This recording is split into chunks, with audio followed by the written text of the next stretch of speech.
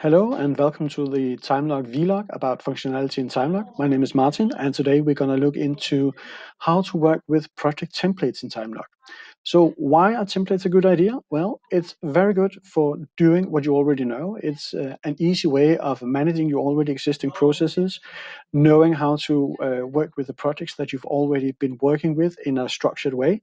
It makes it easier and faster to create and work within the projects that you need, and you have a lot of options in terms of how to work with them afterwards in changing stuff.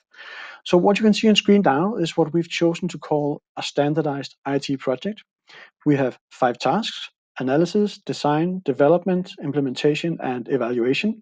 And as you can see, each of them has their own budget: 10, 20, 30, 40, and 50 hours. And one of the tasks even has an employee on them. That's me for the analysis part.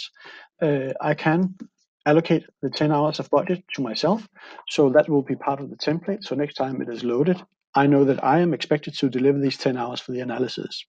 So how do we actually create a template? Well, we use the Lightning functionality. We click here, and as you can see here, it says Save as Project Template. For that, we now need to give it a name. We're going to call this IT Project.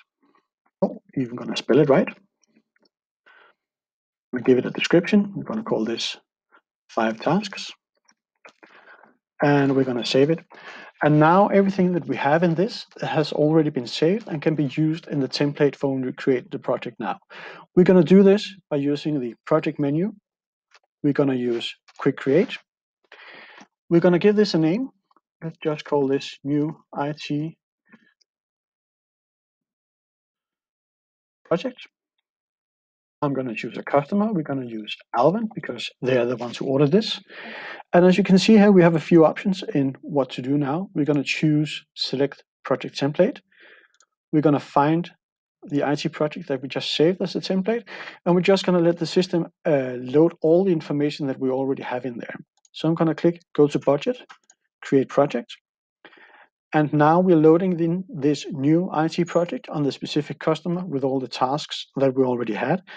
If we need to do any changes, we can do it now. We can change the budgets, we can allocate people and so on. But basically, this is an easy way to replicate what you've already done, to work in a structured and standardized way. And TimeLog will support you all the way during this, even with more functionality inside the projects and ability to change stuff inside the projects after you've loaded the templates.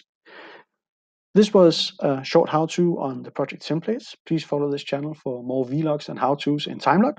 Have a great day.